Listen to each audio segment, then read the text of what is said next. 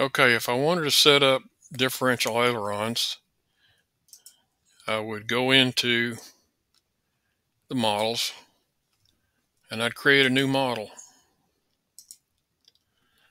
Select the default, airplane, create,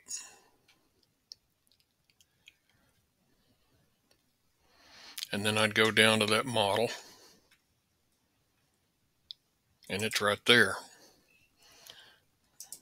And I'd set the number of channels that I want to be able to see in the monitor screen. And then come out.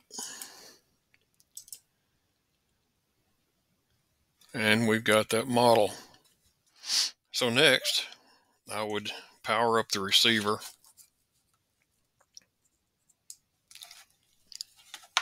Since we're dealing with the AS3X safe receiver, I'd put it into bind mode.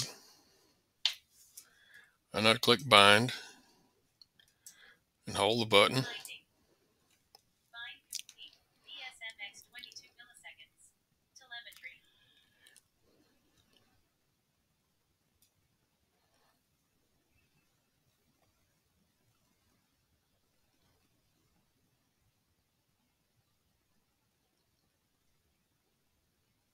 Okay. Then I'd go into forward programming. And I would factory reset this receiver so that nothing is disturbed in it. And I might save what's in it to backup just to have it.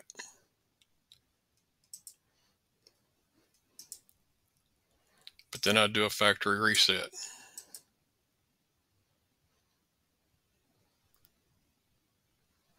And it goes to bind mode with the new firmware.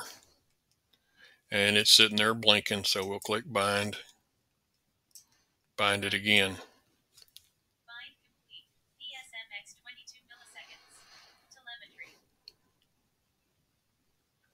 And it goes through this again.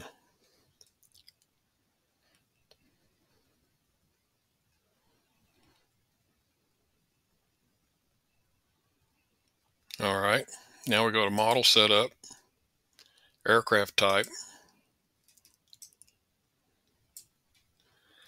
and then we change the wing type to dual aileron.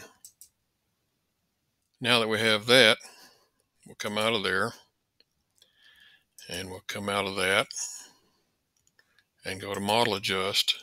And now we have the differential. Naturally it does that. They ought to fix that. We go into differential and it's not on a switch. So if you want it on all the time, you turn it on. If you want it on the switch, then choose a switch. And you can use the on-the-fly setting if you have the latest firmware. But we're not going to do that.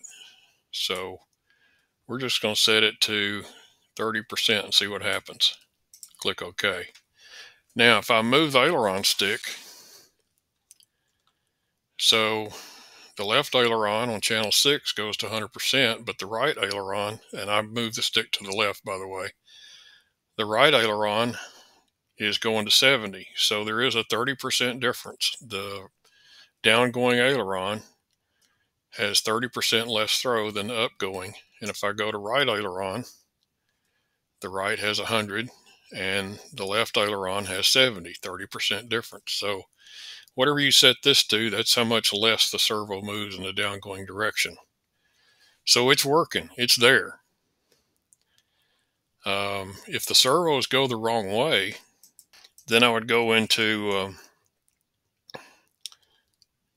servo setup and I would reverse whichever aileron is going the wrong way. Maybe both of them are, or just one. So get them going the right direction using the reversing. And that's basically it. Now, if you don't want to use ports 2 and 6, then you can go into channel assign, and you can see that 2 is in A and 6 is NA because they've been assigned to left and right aileron. But if you want to move the channel to a different port, you go to RX port assignment, and here you see that port number 2 is right aileron and port number 6 is left. Now, this is the normal standard way to do it. There's not really any reason to do it a different way. I mean, gear is on 5 normally. Now, if you were doing tailerons or some extra channels somehow, dual elevator servos, whatnot, and you had an 8-channel receiver, and for some reason the transmitter assigned one of the channels to port 9, well, you need to move port 9, whatever's on port 9, to a channel that has a port assigned to it. So, and of course, you can use the ports above the servo ports, the channels above the servo ports, for the receiver's gyro modes, gain, whatnot. So don't use one of your first 6 or 8 or 10 channels, depending on what receiver you have, for the gyro modes and the gains. Use the channels above the ports so that you're not giving away a port that you might want to use for a servo or some function. Anyway, I don't know what else to tell you. It's not that hard. Good luck.